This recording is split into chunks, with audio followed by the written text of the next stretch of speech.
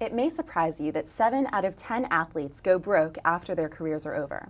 I'm here with Austin Philbin of Dynasty Financial Partners to discuss this reality. Austin, thanks for joining me. Thanks for having me. Some advisors say that it's hard to explain risk management to athletes who are inherently risk takers. Why is this a misperception? It's a misperception, I think, because as the general public views these athletes and the things that they do on a daily basis, like throwing their bodies against each other, they think that that's risky. But what you have to understand is these athletes have been doing it for a very long period of time, so their sport is not risky to them. With that said, athletes have limited earning careers, tax challenges, and high-flying lifestyles. Maybe they're competing with their peers.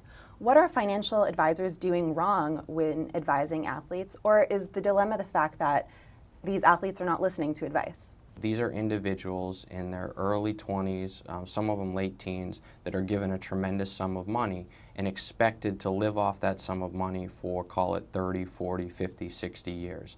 That's a very difficult challenge if there's not a distinct plan in place. The other misconception is that that cash flow, that large cash flow, is going to continue throughout their life. When you look at the average career of athletes, it's somewhere in the range of 3 to 5 depending on the sport. So, case study. Let's look at NFL player Terrell Owens. He recently purchased a casino in Alabama, lost a ton of money. What would you have said to him if he came to you? So when any athlete or any client, for that matter, comes to an investment manager and wants to evaluate the investment, you have to look at it within the context of their entire financial picture. So a casino in its general nature is an illiquid investment, right?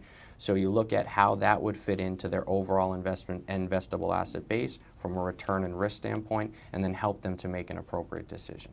Just to be clear, you believe that athletes have a stigma when it comes to their finances. How can you correct that stigma?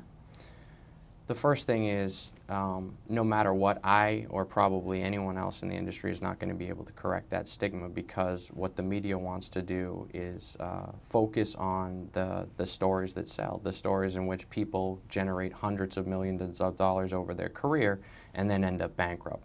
The reality of the situation is, the percentage of bankruptcy is higher for professional athletes, but there are issues all over the client spectrum in terms of not having an appropriate plan and getting bad investment advice. It's not specific to athletes.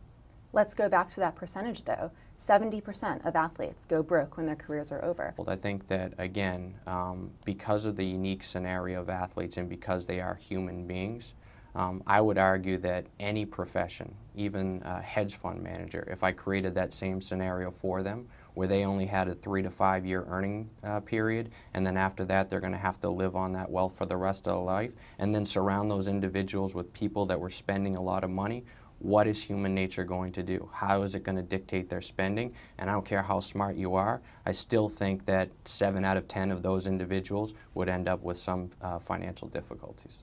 Austin, very interesting. Thank you for joining me. Thank you very much.